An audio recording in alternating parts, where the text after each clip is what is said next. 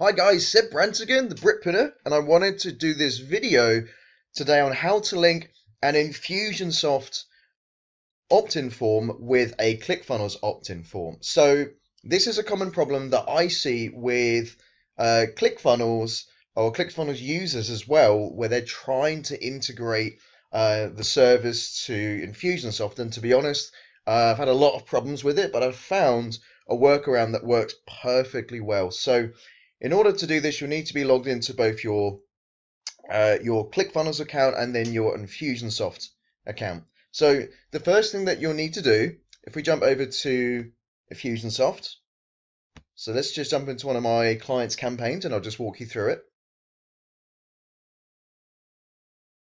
So we'll just load a campaign up.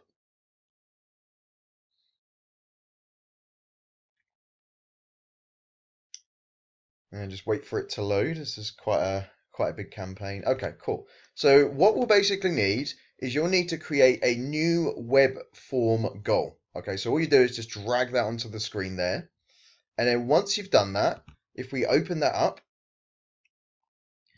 you're then going to need to decide what fields you're going to capture. So we just wait for that to load. So what you need to do, I mean, what I'm capturing is first name, last name, email, phone number. If you don't want to capture last name, then what you do is go into fields, snippets, and then you'll just need to drag the appropriate option. So we've got name. If we drag name on there, for example, it'll say first name, but you can actually edit this so it says last name, etc., etc. So we're just going to delete that because I've already got that. So get rid of that.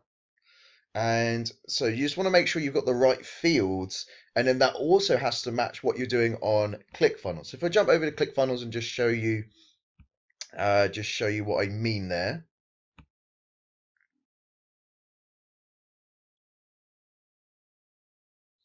And just wait for that to load for you guys. Okay, so what I've basically got, if I show the pop-up, is I have a form that has all of the different fields that I want done. So in ClickFunnels, you need to basically, if you want to add a new element, you want to go to add and then go to, I believe it's form and then advanced form. If we go to form, and then you can add text input and all that good stuff. So the best thing to do once you've added the text input is then duplicate that. So go over here and hit duplicate, and then you've got first name, last name, email address, and mobile number. So what you can do as well, if you go to settings, is you can change what appears here, and if you go to advanced, then you can actually change the icon on the right hand side. So as you can see here for email, we've got the email icon, and there's also a phone icon and an address icon. So that's how I've done the icons here. So the name icon is there, the email's there, and the phone icon's there. So it just makes it look a little bit nicer. Not completely necessary, but what is necessary is the different. Jump to settings again. We need to make sure the input type is correct. The placeholder text should be correct as well, and you can decide if that's required or not. But again, this has to match exactly what is in Infusionsoft. As you can see here, it does match exactly. And so once you've done that, just click save inside of Infusionsoft. So I'm not going to save because this is a live funnel. So the next step that you'll need is you'll need to grab the thank you page link. So all you do is come over here, right click that, and go to copy link address. And then once we've got that, we jump over to the thank you page. And we want to change this because it might be set to thank you page by default. So change that to web address, paste the link there. And it's very important that you do this in this particular order that I'm showing you, by the way. So make sure you paste the link there. And then go to settings. You want to make sure that's both of these are ticked. Duplicate checking. Make sure that's ticked as well. You can send yourself an email. I don't usually bother. And then go to code. And that's where the code will be. But before you do that, you want to make sure that you hit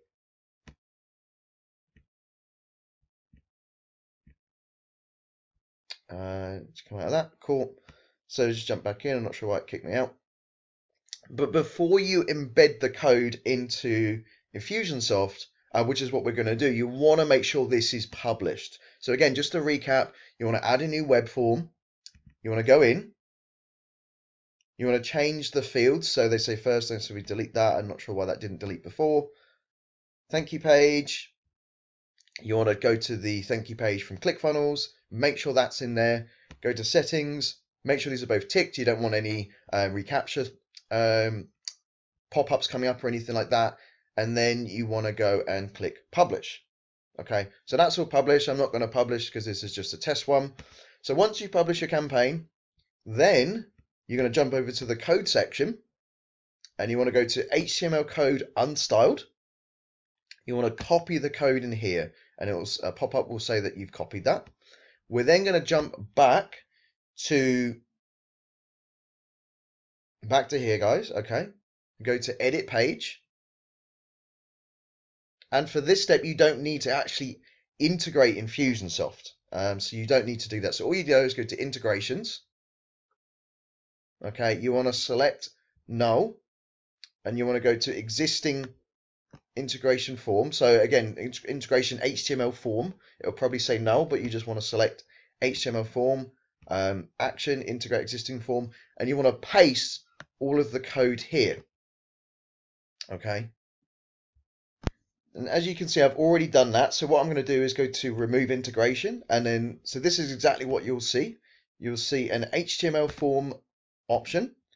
And then action is integrate existing form. And then we're going to paste the code below here. Okay, now this step's important. Where it says script, I'm just going to zoom in slightly so you guys can see that. From the beginning script to the bottom script, we want to delete that. So just highlight all of that. Okay, make sure you've not highlighted anything above that. So anything that says form, keep that in. But from the start to the end script bit, you just want to delete that. Okay, make sure that's gone. And then hit pass and save web form. Okay. And then what you can do is it's going to select the fields from the Infusionsoft form. So first name, last name, email, and phone. And then we want to click save. And that is everything. That is all the work you need to do. I do advise that you test this to make sure it's working absolutely fine. So the easiest way to test that, if we open a new tab, there is a way of testing it that I'll show you as well, which is good for you to know. So one way of testing it is adding a plus and then a different number at the end of the email. So the advantage of doing that is you're able to do a lot of different tests using the same email, but you just change the number at the end. As you can see, I had number 80 because I've done quite a few tests with this particular email. So that's a good tip for you as well if you're testing funnels. You don't need lots and lots of different emails. Just use the same email, add a plus, and add a whatever number you want to add, and it will work exactly the same as if you were trying different emails. So hopefully this helps you guys, and I know there were some issues with Clickfunnels and Infusionsoft linking up in terms of the opt-in form, so hopefully this helps you out. Any questions, just make sure to drop that in the comments box, and I'll be sure that those are answered. So thanks for tuning in. I appreciate your time. Give me a like, a comment, and a subscribe if you got some value from this. I want to do more tutorials in this fashion because I know they're helpful to you guys, and I'll catch up with you soon.